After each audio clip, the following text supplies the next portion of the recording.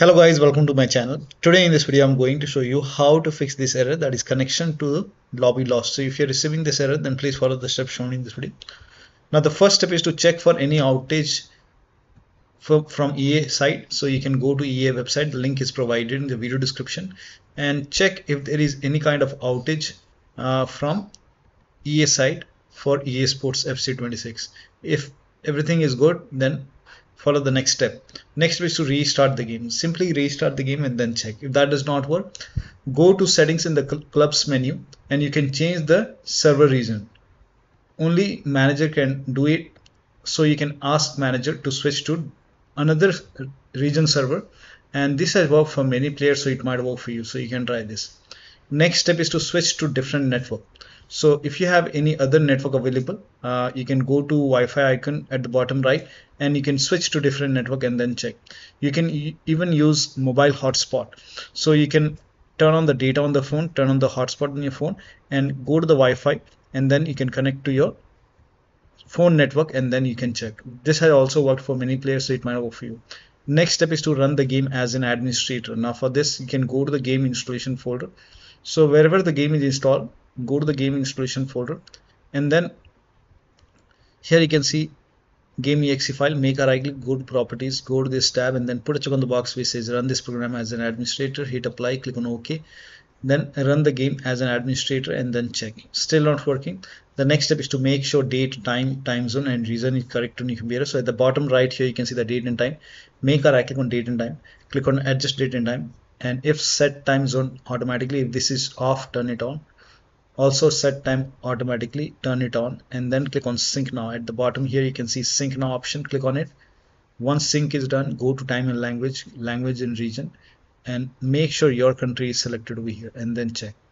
Now for many players, using VPN has also worked, so you can try that. You can turn on the VPN and then check. If it is already on, you can turn it off and then check. Next step is to allow the game exe file to your antivirus program. So if you have any third-party antivirus like Avast, Norton, Bitdefender, McAfee, whichever antivirus program you have, allow the game exe file to your antivirus program. Now if you're using Windows Security, go to Privacy and Security, Windows Security, Virus and Threat Protection, and then click on, scroll down, click on Manage Ransomware Protection, click on Allow an app through control folder access, click on Yes to allow, click on Add an allowed app, browse all apps, go to the game installation folder. So if the game is installed in Steam, you can open FC26. In my case, I have the game on EA app, so select all the exe file over here, FC26, and even the EA anti-cheat game service launcher.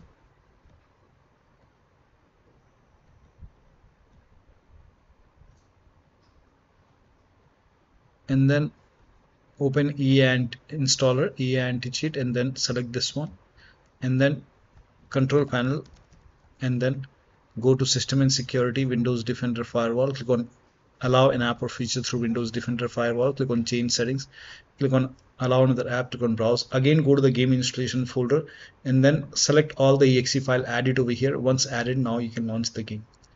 In my case it is already added, so I'm not doing it.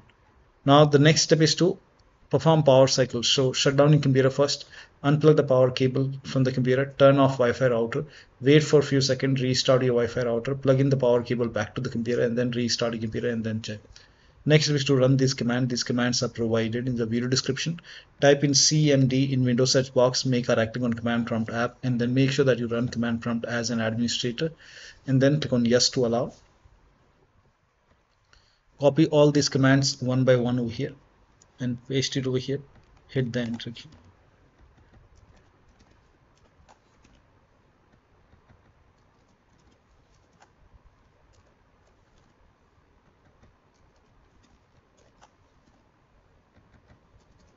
All the commands are provided in the video description.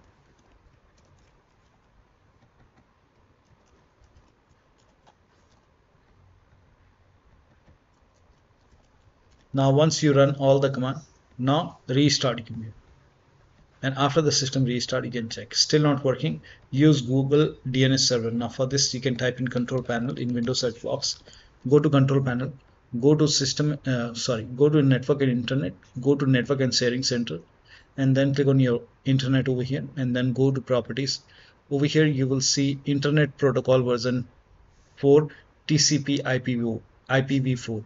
Select it and then click on properties and click on use the following DNS server. And for preferred DNS server, type in 8888. For alternate DNS server, type in 8844. Then click on validate settings upon exit and then click on OK. Close this and then now you can launch the game and then check. Still not working. The next step is to, now if you're already using the manual like Google DNS or any manual DNS server over here, in that case you can change it to opt-in DNS server automatic. You can select this one and then click on OK, relaunch the game and then check. Still not working. Then go to properties and then this time over here you scroll down. Here you can see Internet Protocol version 6 TCP IPv6. You can uncheck this box and then click on OK and then launch the game and then check. Once you are done playing the game, you can go back to properties and then you can put a check on Internet Protocol version 6, click on OK and then check. Now the next step is to perform network reset. Now before you perform network reset, make sure that you have the Wi-Fi password, because after the network reset, when you try to connect to your Wi-Fi, it will be asking for your password.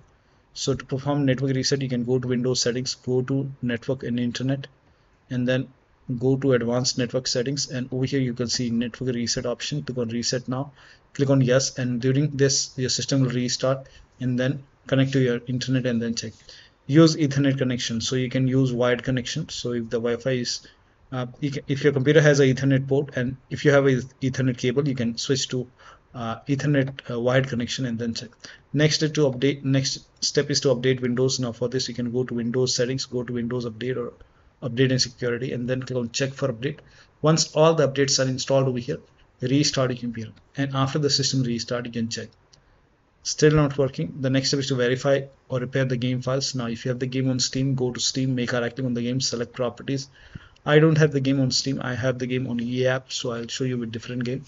So just make a right click on the game and then select properties, go to install files tab and then to verify integrity of game files.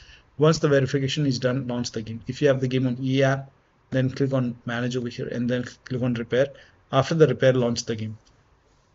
The last step is to launch EA app in offline mode. Launch the game in the main menu. Once you are in the main menu, you can minimize the game and then you can go online. So go to EA app, click on these 3 horizontal lines and then go offline.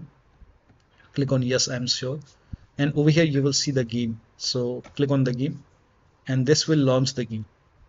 And once the game is up and running, you can open EA app once again.